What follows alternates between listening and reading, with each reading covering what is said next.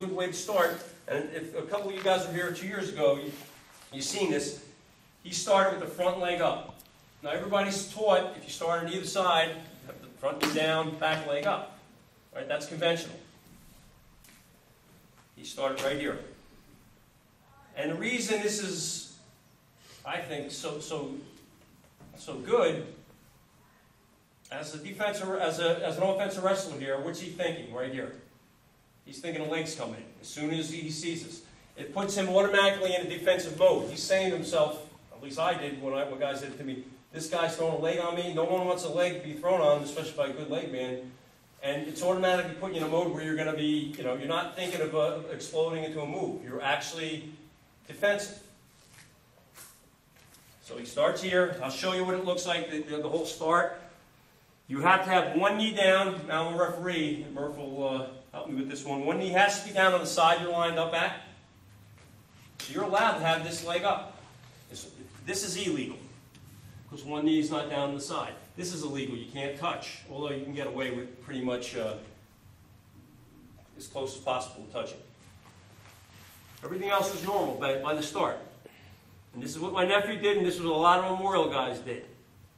Now, from here, you're not riding waist or anything. What you're going to do from here, you're going to over circle the arm, grapevine the arm, not underneath, over. You're going to pinch his hips off your knees, hip superiority we call it, and grabbing his ankle. This knee goes right into his thigh right here, and this is the very simple Memorial Nizzavachi ride. Head hanging over, no knees down. You're not riding waist so the guy can get hand control or grab something. It's a very, very tough ride because whatever he does, it predicates what you can do. If he steps up outside here, I'm just going to show you how lethal this is. There's your cradle. If he steps up inside, you have it blocked off, there's your boot. If he steps up outside, there's your cradle on the other side of your overhead cradle.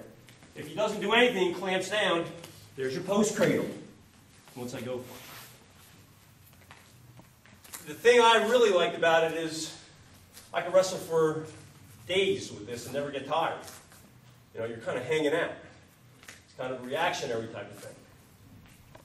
And it really, really did well for me. Now, if you want to ride conventionally, you can do the same thing from back here and then jump to it if you want to do that.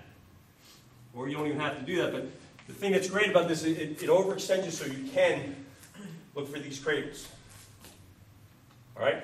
Show it one more time, and then I'll let you guys work on it before just lining up in this position, and then we'll go over some cradles, some ways to take the guy back, and then we'll go into legs a little bit. Hey guys, Tony's foot is in front of his knee. It's not allowed to be, but because Tony's so tall, he can't get it behind him. That foot has to be supposed to be behind. Right. But nobody ever. That's one thing I never got called on. I never got called on. Never.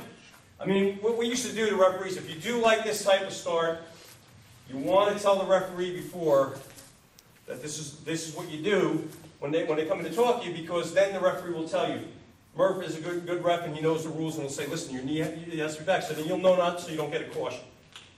I'm telling you, most of our good wrestlers at Memorial on top use this simple ride. And again, it was real good for me when I wrestled, because in the 70s, Randy rolls were real big, switches, stand up with hand control was a big hand control error. So if you rode the waist, you were getting caught in rolls all the time and everything. And this was a way, by not riding the waist, that you could take away all those holds. And then I learned to throw legs in off of it and all that. But the cradles are really the jewel from this ride. And this is when Nizzavachi was really good. He was a great cradler. And he was also a great leg man. So again, foot has to be back. Okay, right here. Everything else is normal. When the whistle blows, you don't want to be here. You don't want to come underneath, because then you're going to give the guy hand control. You want to overlap it. In fact, if you can straighten your hand up and bring it, see what I did with his hand? Got it off the mat there? Took a point off. That's what I did by just rotating my arm. Up to here.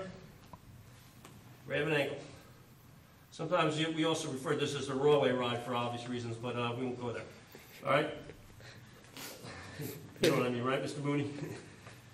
We called it more once in a while, but at any rate, this is where you are.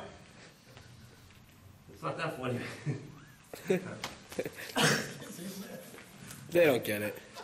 These are smart guys. Memorial, our guys were so dumb, they thought the high crotch was something on a giraffe. They weren't the smartest guys, they thought we were good wrestlers. All right, so what I'm going to make you do is break up with partners. Just try this. Humor me. You might not like it at first. And this is one thing I got to bring out. If you do see something, you can't just wait until, December, the first Christmas storm and say, I'm going to try that hold. This is something you want to try when you work out, when you practice. You might customize it and do some changes. Well, I'm a tall dork, I'm a tall guy, so I'm not. I might do it a little bit different than a guy that's shorter. But we had a kid, Dean Albanese, who rode this ride, and he was, 4'9" or whatever. But he was tough with it. So you line up here, overlap, over loop, grab an ankle, pick up on an ankle, and pick here, and you're squeezing toward the hips. It puts a lot of pressure on Cody, right? Cody has a lot of pressure on him. He really only has 1 point holding him and his knees, and I'm pushing forward here. It's a weird feeling for the guy at bottom. There's not much he can do as far as, and there are some counters, and we'll show you that, but you guys kind of get the idea? You want to, does anybody, let me get you guys out here in the middle and show them first.